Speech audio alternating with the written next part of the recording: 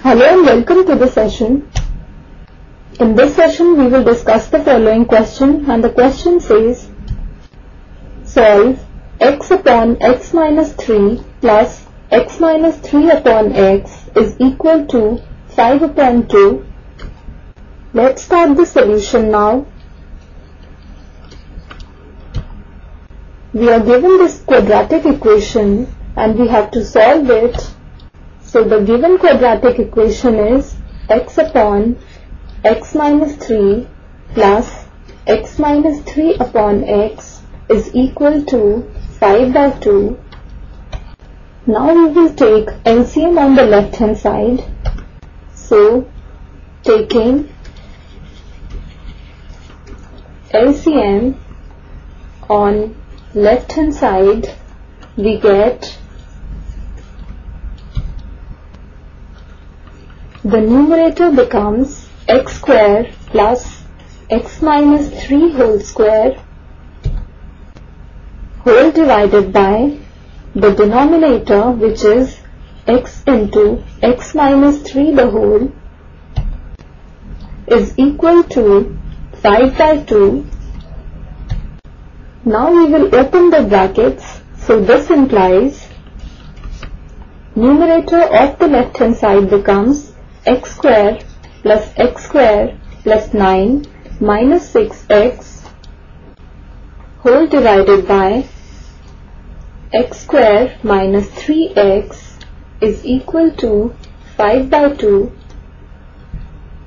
Now we will do the cross multiplication. So on cross multiplication,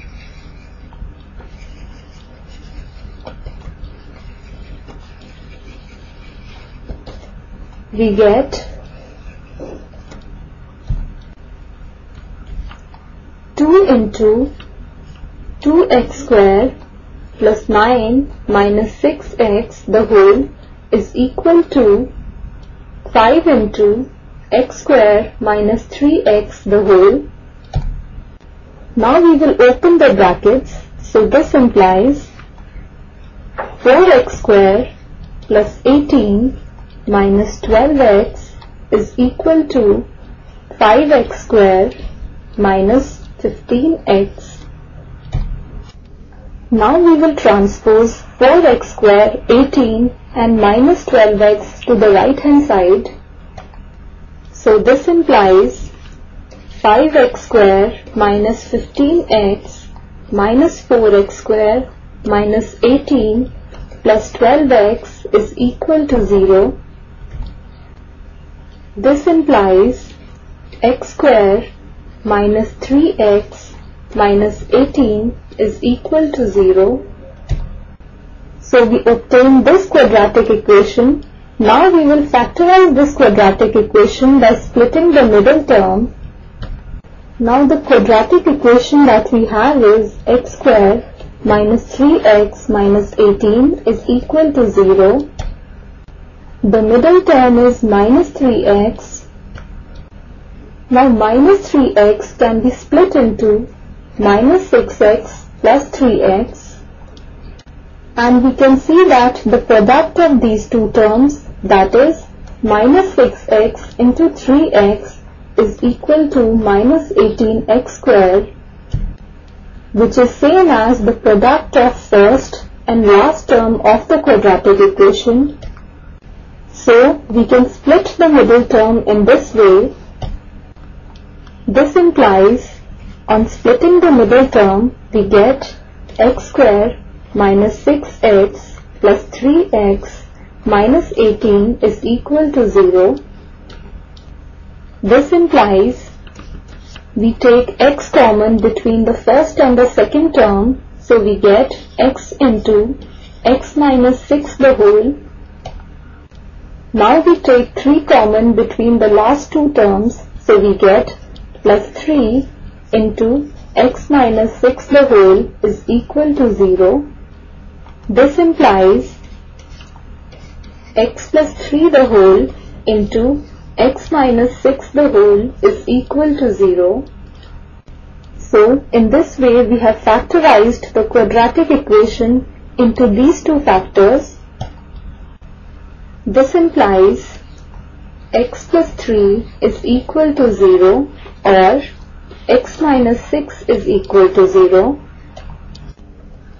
This implies x is equal to minus 3 from the first equation or x is equal to 6 from the second equation.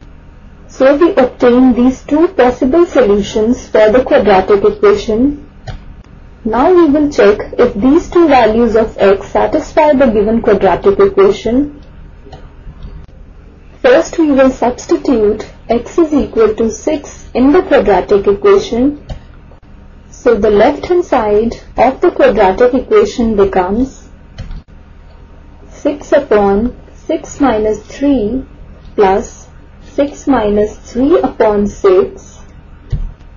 This is equal to 6 upon 3 plus 3 upon 6, which is equal to 2 plus 1 upon 2, which is equal to 5 upon 2, which is the right hand side of the quadratic equation. So x is equal to 6 satisfies the quadratic equation. Now we will check for x is equal to minus 3. So we will substitute x is equal to minus 3 in the quadratic equation. So the left hand side becomes minus 3 upon minus 3 plus minus 3 upon minus 3. This is equal to 3 upon 6 plus 6 upon 3, which is equal to 1 upon 2 plus 2, which is equal to 5 upon 2, and this is the right hand side of the quadratic equation. So x is equal to minus 3 also satisfies the quadratic equation.